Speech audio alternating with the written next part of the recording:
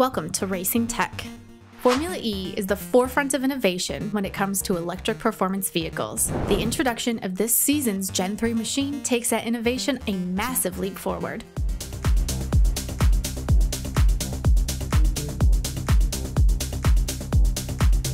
The latest Formula E machine is lighter, faster, and more powerful than ever before, but it's the series car's powertrain that has stolen the technological show. Formula E's Gen 3 car is the first open-wheel machine in racing history to forego rear hydraulic brakes. That's because the front axle is equipped with both hydraulic brakes and a 335 horsepower motor dedicated exclusively to regeneration. In electric vehicles, regeneration is the name for the process where a car's battery recaptures kinetic energy that would normally be lost during the braking process. You can then use that captured power to extend the battery's range. As an added bonus, regeneration also slows your car down, which is why some road EVs are equipped with one-pedal driving, where you just lift off the accelerator to shave off speed. It's also why Formula E doesn't need rear hydraulic brakes. Gen 3's regen is so powerful that Formula E says 40% of the energy used in a race comes straight from that front powertrain. The Gen 3 car's power output tops out at 350 kilowatts, but the front powertrain can regenerate a staggering 600 kilowatts of power. That makes this newest car 75% more powerful than the first Formula E machine that debuted in 2014, and it has 6 times the regenerative power. As a result, the world's most powerful electric racing series has just gotten more competitive, further solidifying its role as a testbed for road-going EV performance.